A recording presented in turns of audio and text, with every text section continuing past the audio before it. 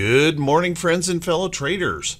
This is Doug Campbell with Right Way Options, and this is a morning market prep video for Friday, March 11th, 2022. So yesterday we had an inflationary reading hit 7.9%, and Janet Yellen says today to expect those inflationary impacts to continue to maybe go up for the next year and be impacts to the market. But we can only see bullishness after that number today, and saw those bulls come in and rally after a short time pushing lower. And now this morning we're trying to gap up further as we try to shake off all of that concern. So what does that mean for today? Well, how about we settle in? Let's buckle up. Let's get ready for the Friday edition of the morning market prep video.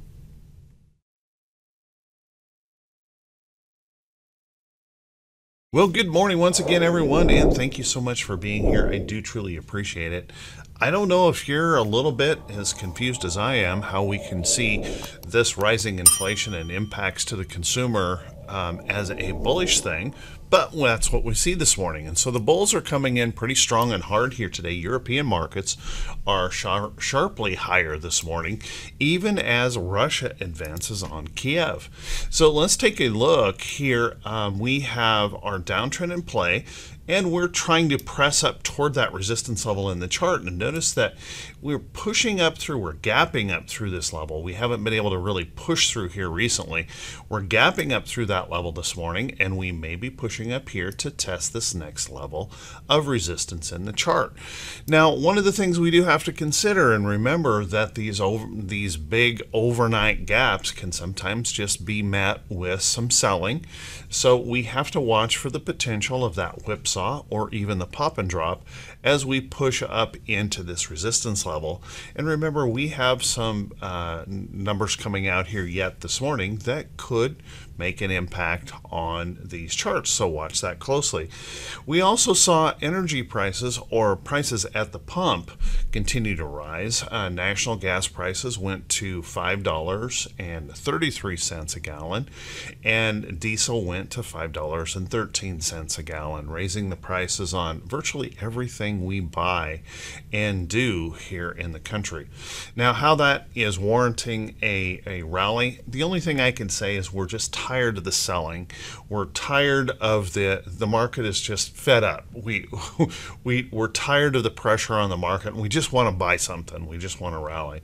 So if that is the case, watch these levels up here as we push up and push into those downtrends here in the chart. And keep in mind, guys, our technicals here are still very dismal in these charts, albeit that we are maybe just a short-term oversold slightly here in the market. So kind of keep that in mind. Watch those resistance levels for entrenched bears. Also, if we take a look at the SPY continuing in the downtrend, getting a substantial gap up this morning, and you can see we're gapping up through this price resistance in the chart. Now, it does make you wonder if we can sustain that through the day, but we'll want to watch that closely. Remember, as we kind of slide into the weekend and we see things not getting better over there in Ukraine, but actually getting worse, and with our inflation and impacts here, I just can't imagine the consumers are feeling very good overall. But watch that closely as we push into those resistance levels. And remember, guys, that as we push on up, we have a lot of data coming at us next week that will include an FOMC rate decision. So watch that close. And notice that our 50 ever so close to crossing down through that 200-day moving average next week. We'll see that cross occur. Let's take a look at our QQQ. Now, our QQQ certainly had a rough day yesterday. Still, we just couldn't quite come back, but boy, we're surging this morning here on the NASDAQ. So we're pushing up to some fairly significant levels of price resistance in the downtrend here in the NASDAQ. We'll want to keep a close eye on that today as we test these price resistance levels in the chart, and keeping in mind our technicals here are pretty bearish overall in those charts. We also want to pay attention here on the Russell, which has held up better than really the other indexes here in the chart, holding a little bit of a higher low in here. We still have significant price resistance levels in the chart to deal with, and we are trying to break through that resistance of that downtrend, depends on how you draw it, trying to break through the resistance of the downtrend here this morning in the gap up. Let's watch that closely though. Even if we do pop on through there, just keep in mind we have a truly massive resistance level above in the chart, and the technicals in these charts not good, where that 50-day moving average is coming into play here very quickly on the IWM as price resistance. Let's take a look at our VIX. Interestingly enough, our VIX pulled back yesterday, even with the rising of inflation, and really pushed down with a surge in the last few minutes of the day as that dark pool activity was consolidated to the market. Now let's take a look right in here. We have still an upside trend here in our VIX, but this gap up this morning is likely going to drop us down below that trend. So watch that closely. Now, it is also possible we had that big gap up the other day, and it really barely moved the needle here on the VIX. So watch that closely. Now, if we can drop down in here, let's keep in mind that we have some price levels in here right around 30 that could hold us here in the VIX. And if we can drop down through there, watch that 25 level in the chart, because there is a significant level right through there that runs a long way. So nice to see us pulling back a little bit of fear dropping off, but I wonder if it's maybe more denial than anything else, because the consequences for our economy don't look good at the moment. So watch that closely. Then let's take a look at our T2122. And T2122, kind of interesting yesterday. We whipsawed again, and that's what we've been doing a lot of, is just we whip up and whip down. It's just all emotion and these big swinging moves in the market. And we had pushed down into about this area yesterday on T2122 in the initial selling, but boy, as those buyers came in and we pushed up, just really shaking off and ignoring inflation, as you can see, we're kind of in the mid-range here on T2122. So if those bulls can grab a hold here and continue to push up, we're likely to see in this gap up open, we'll be right back up here in the bearish reversal zone at the open this morning if they can continue to push through that upside. However, we do have a number coming out here, the consumer sentiment number, that I think would be kind of surprising if it comes in bullish. If the bears find a reason to re-engage here before the open, just keep in mind we have about an equal amount of downside here before we hit that oversold area in the chart. So heading into Friday, you just never know. We've had some pretty good Fridays here recently where we just kind of shake off all of the selling and we try not to care. But one thing we do want to pay attention to is just how weak the volume has been over the last couple of days as we're trying to rally. Let's take a look at our T2108. Whoops, T2108. There we go. If I could learn how to type one of these days. T2108 held up pretty well, just kind of flat yesterday, even with the buying that came in. So we stayed about at the same place that we opened yesterday, right around that 37% of the stocks holding above the 40-day moving average. So we are really truly seeing those bulls trying to stiffen up a little bit and hold some price levels in the charts. But we still have this big overall downtrend, and we have quite a little price resistance above, so it's pretty hard to call this, really bullish or say that we have sounded the all clear in the market. If we take a look at the T2107, very much the same thing. We kind of held our own yesterday, just kind of drifted along sideways here in T2107. 30% of our stocks holding in there above the 200-day moving average. Again, a little bit of hopefulness that those bulls are stiffening up a little bit and they're trying to hold in here.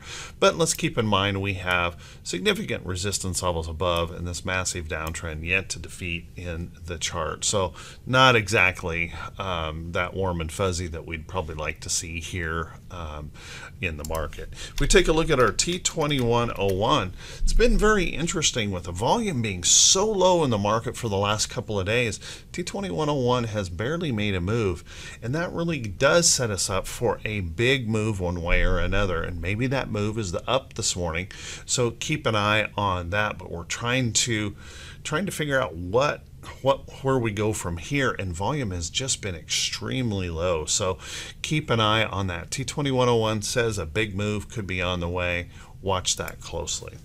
Our economic calendar today, well, here first let's just take a real quick look. Look at how low our volume came in as we're rallying up. Now that does give me a little bit of concern that we're rallying on such low volume into the downtrend.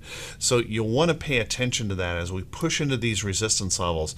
Just realize there is that possibility that we could see bears lining up in defense along these areas in downtrend. So watch closely, because the volume to the upside very, very weak here overall. I'm not sure exactly what that means, but it does make me a little bit pensive about just how bullish this really is. Then let's take a look at that economic calendar. Now our economic calendar, pretty light day today on that calendar, but we have consumer sentiment, and consumer sentiment, according to the consensus, is expected to decline again. This has been a pretty dismal number, and I just can't imagine that as fuel prices rise the way they are, prices in the grocery stores going up dramatically and likely to continue going up, according to Janet Yellen. She says the inflationary impacts likely for another year. Where'd that transitory word go? It kind of seemed to disappear all of a sudden. Well, as you can see here, this number, if it comes in weaker than expected, that could be the market mover for the day, and could be a nice insight as to how we might be thinking things may progress into next quarter, because it's going to be hard to imagine that earnings next quarter are going to be very strong with the conditions that we see here in the market. But you never know, so watch that closely. And then on the earnings calendar, much lighter day here on the calendar. We have a pretty large number on that earnings calendar today. Of stocks, about 58 companies listed, but a huge number of those are not confirmed. So there's not very many notables for today. Let's take a quick look. We're going to hear from the Buckle. Looks like Buckle has gotten a nice report here trying to push up. It's true, it could be just a factor of the big pop that we're seeing in the futures right now, but watch that closely. Pushing up toward these price resistance levels, but nice that it's breaking through that downtrend. TU also reporting today. Kind of flat here, a little inside day. Looks like it could be setting up here at the open. Obviously, big downtrend in play and significant levels of price resistance above as well as downtrend. So a lot of work needs to be done there on that chart. GENI, I've put that on the list as a potential notable, but I got to tell you, a lot of these stocks that are reporting today, these little guys, small caps, not likely to be market moving in any way, shape, or form.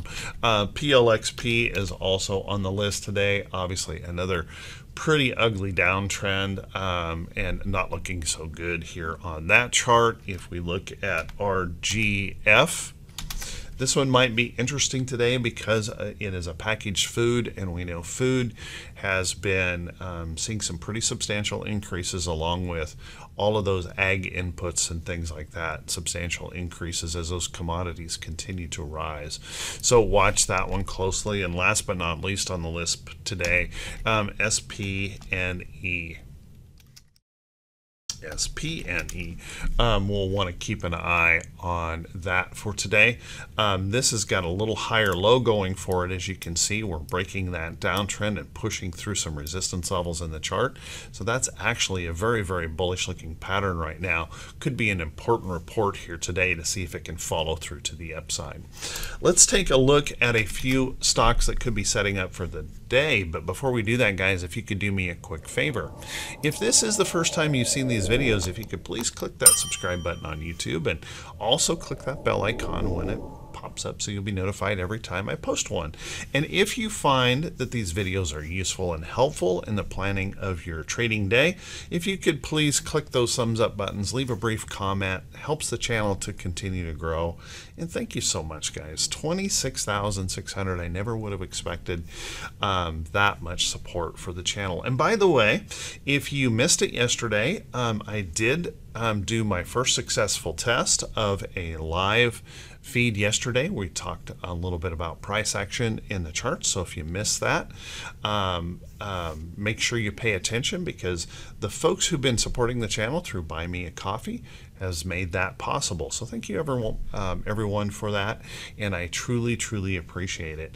Let's take a look at some stocks that could be setting up, and keep in mind, guys, that these are not recommendations to buy or sell any security.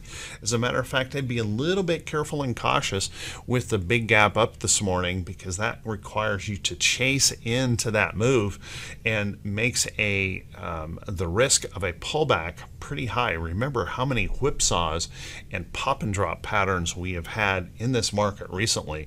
So when we get that big emotional gap, it just adds a lot of danger to your trading. But that being said, there are stocks out there that are pretty darn interesting to pay attention to. One of them I'm going to bring up today is SQ. Now, SQ has been struggling a lot, and I'd had a price alert here on this chart, and it just didn't follow through. It couldn't make that move. But notice that we did hold this downtrend here as support. We're starting to see just that little bit of clue that we might hold these downtrends in here and try to push up. So watch that closely. Now, one of the rules that I trade by is, even though we have this higher low in here, once we fail a price support, the stock has to recover that price support and hold before it can move on higher to the upside. So watch that closely. So I'll be watching this if that can push on through. Again, it's got some work here to do, but pretty interesting chart. I do think you want to take a look at alternative energies. Take a look at TAN here, guys. Solar energies, as our gas prices go up, and I suspect they will continue to do so. If you watch right in here, we have some very bullish patterns here moving up in a trend. Let that rest or consolidate out here toward this trend and look for that next opportunity. And you could see that in really a lot of these solar stocks. If you take a look at those in the ETF here, lots of really good looking price patterns. So as these charts continue to rally, holding price support levels, holding higher lows, look for that next opportunity for those to maybe push on through. For solar is another that's looking good. This ENPH, very nice looking charts, so keep a close eye on those. I think you might want to keep an eye on those metals as well. By golly, metals have been extremely strong. This is US steel pushing on through. I've been mentioning this chart here for a while.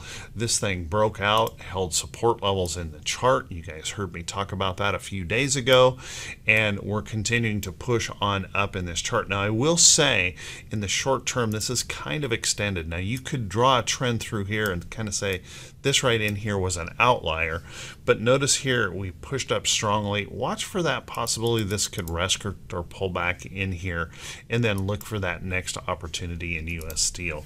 You could also take a look at STLD, Steel Dynamics, looking good, pushing back up through these levels, holding in there and looking pretty strong overall. You got to keep your eyes on anything in mining. There we go.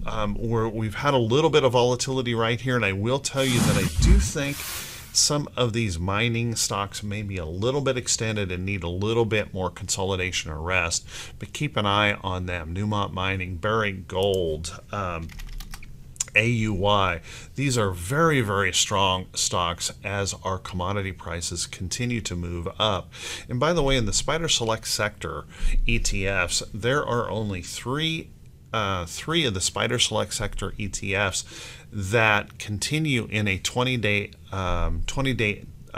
trend to the upside, and that is metals and mining, and that is oil and gas or energy, and oil and gas exploration. Everything else is below 20-day trends. Although they are trying to recover, there is a lot of work that needs to be done before we get this market truly moving to the upside. So watch some of these stocks. Now, you could also take a look at those areas in